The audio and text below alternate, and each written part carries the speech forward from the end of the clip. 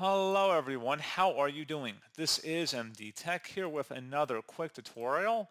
In today's tutorial, I'm going to show you guys how to go about enabling multiple RDP or remote desktop services on your Windows 10 or Windows 11 computer. So this should hopefully be a pretty straightforward process here, guys. And without further ado, let's go ahead and jump right into it. So all you have to do is open up the search menu, search for local group policy. Best result should come back with edit group policy. Go ahead and open that up.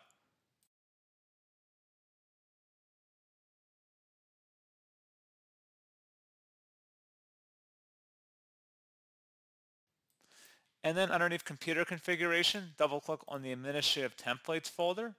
Do the same thing now for the Windows components folder.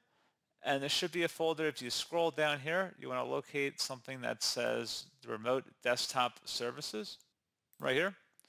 And now directing our attention over to the right side, and now double click on it. Select remote desktop session host, and then on the right side, select the connections folder, double click on it. And now we want to locate a value in here that says restrict remote desktop service users to a single remote desktop services session. Double click on that. And you want to set this to disabled. And then once that's done, select apply and OK to save that. Now you want to go up to limit number of connections. Double click on that. For this one, you want to set this to enabled.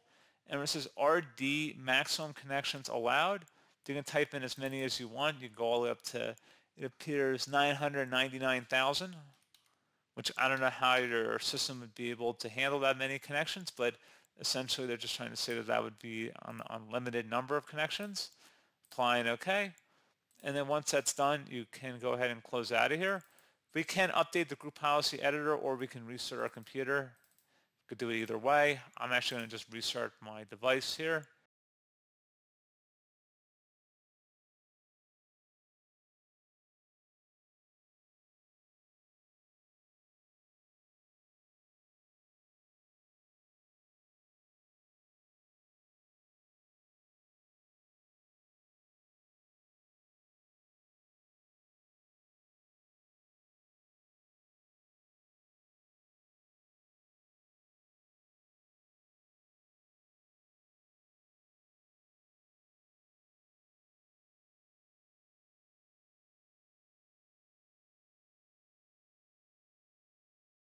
And there you go, guys. Hopefully that was a pretty straightforward process. I do hope I was able to help you out, and I do look forward to catching you all in the next tutorial.